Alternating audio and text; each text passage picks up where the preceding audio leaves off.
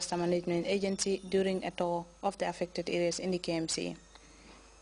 Typically occurs when prolonged rain falls over a short period of time, causing intense damage. This part of the Gambia has in recent years experienced flooding, which at some point has rendered people homeless, loss of belongings and even loss of life.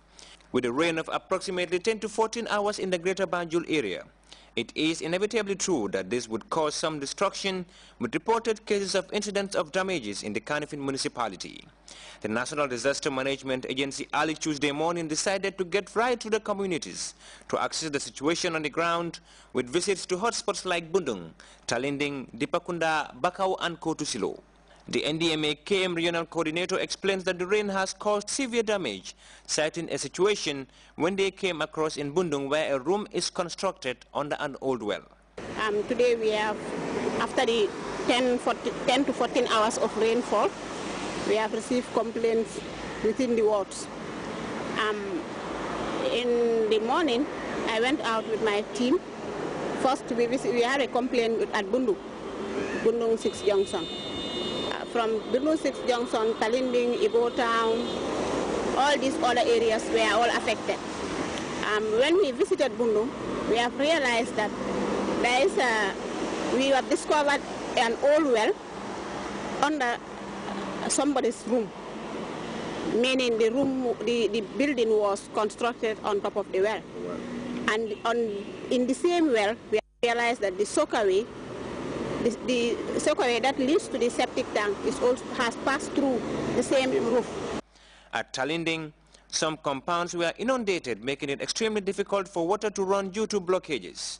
This was a scene that saw the rainwater virtually wash away a privately owned vehicle that led to the driver sustaining unspecified injuries. We visited Talinding, where we realized a vehicle was carried away, a whole vehicle was carried away into the water. And we understand that though we didn't meet the driver there, we were not at the scene at the time of its happening, but we understand that the driver is currently hospitalized. According to eyewitnesses, the driver was trying to park the vehicle because the water was coming with high velocity. But at the end, he was not able to control the vehicle. Then he has to jump out, leave the vehicle to go. Later he realized he has something in the vehicle that he wants to secure. Upon doing that, he was also trapped inside. For now, things are very serious because in Talinding, in Bundung, in Bakau, it's the same type of people that have been affected for the past 1 year or two. Water is all over the municipality because the volume is so much, and then the amount of the drainage system in the municipality is not that much good to make sure that all the volume of water that was poured down yesterday has been carried out. So due to that fact, water have to divert to people's house, people's compound, and then destroy their properties, destroy their houses and all those things. Indiscriminate waste dumping is another factor contributing to the increasing effects of flooding, particularly crowded areas in the metropolis. We have seen that indiscriminate waste dumping is everywhere. Everywhere within the municipality, any open space you see is being used as a waste dumping site. And they are not officially identified waste dumping sites. It is just indiscriminate waste dumping.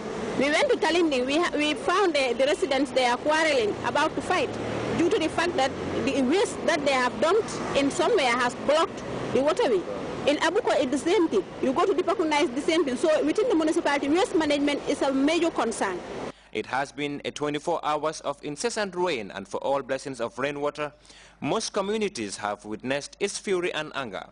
As the water subsides, efforts are underway to assess the extent of damages and for help to reach the affected communities. Reporting for Grts News, I am Abdullah Baji. Time now to take our first break. When we come back, we take a look at news from outside the Gambia. We'll be right back.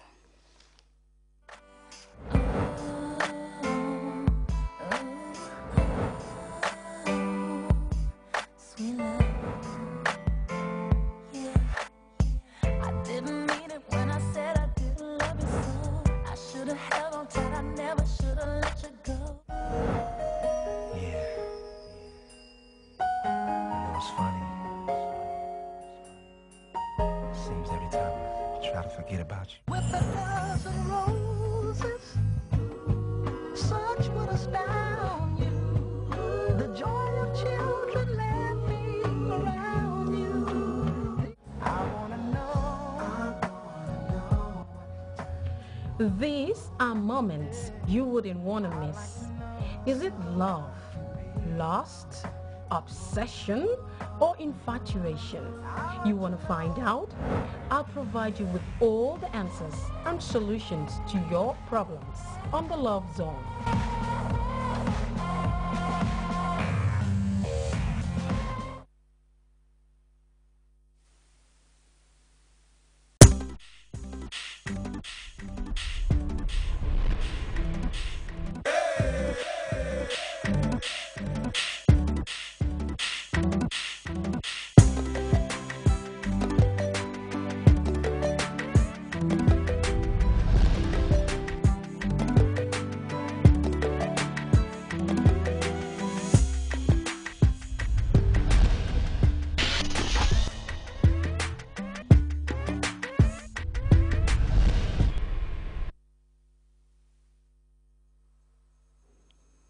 Welcome back.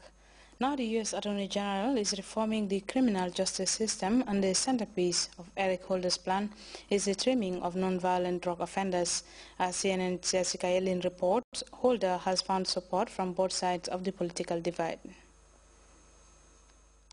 The nation's top law enforcement officer. With an outsized, unnecessarily large prison population, we need to ensure that incarceration is used to punish, to deter, and to rehabilitate, but not merely to warehouse and to forget. Attorney General Eric Holder announced the Justice Department will stop seeking mandatory minimum sentences for offenders accused of low-level, non-violent drug crimes, like a small-time drug courier. Instead, they'll ask to send them to drug treatment and community service programs. This is our opportunity to define this time, our time, as one of progress and innovation. This is our promise to forge a more just society. He says he's discussed inequalities in the criminal justice system with the president for years, an issue the president addressed in emotional remarks after the Trayvon Martin verdict. There is a history of racial disparities in the application of our criminal laws. According to Holder, the U.S. holds an astounding 25% of the world's prisoners.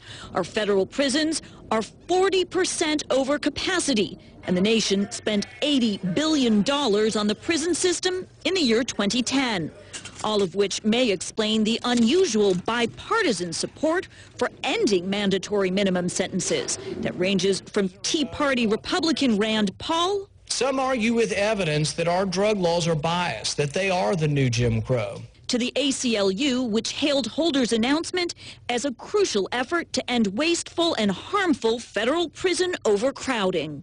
There's also support in the U.S. Senate for further changes, which would give judges more discretion in sentencing. Among the senators who support revising the laws, Tea Party favorites Rand Paul and Mike Lee, who are joining with some of the president's Democratic allies.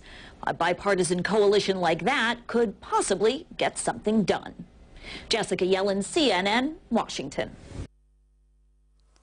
One of America's most notorious mob bosses finally goes down. James Walter Porter led Boston Siren Mob for 20 years. He was also an FBI informant turned fugitive and spent 16 years on the run. But on Monday, a federal jury convicted Walter on 31 counts, holding him responsible for 11 murders. 83 years of age, he now faces a maximum of life in prison plus 30 years. We have details of that story in this report. Bulger's mob enforcer, Kevin Weeks, says he buried the bodies, moved the guns, and collected the cash which bookmakers and businessmen paid to stay in business. Weeks was one of the government's eyewitnesses. Last month, he came face to face with his one-time crime partner. He wasn't the same guy I know. I mean, he's a lot older, but he had no life in his eyes. He was subdued. He had changed. He just kind of lost the spark. Weeks turned against his former boss after learning Bulger, who ran a murderous criminal enterprise for 20 years, had spent much of that time as a government